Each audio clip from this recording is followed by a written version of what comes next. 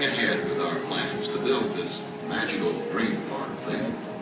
Roy's got to talk to the bankers on Monday and show them what we're going to do. Well, I'd kind of like to see it too, Walt. See it? You're going to draw it.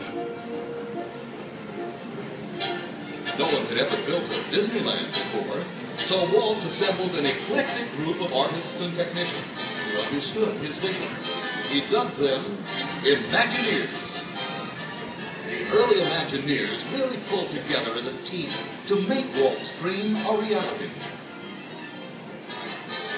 Hey, somebody ought to tell that fella the smoking lamp is out. Shirts on, gentlemen. We have ladies in the audience. Yes, working conditions have improved since then. And it wasn't long before we were making magic all around the world.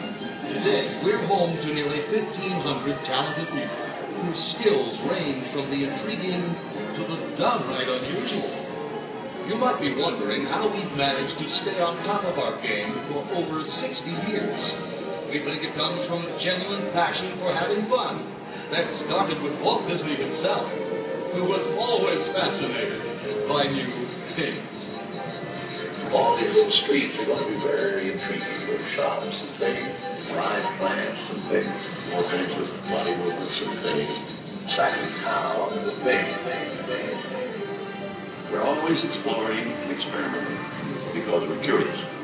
And curiosity keeps leading us down new paths. Speaking of new paths, some of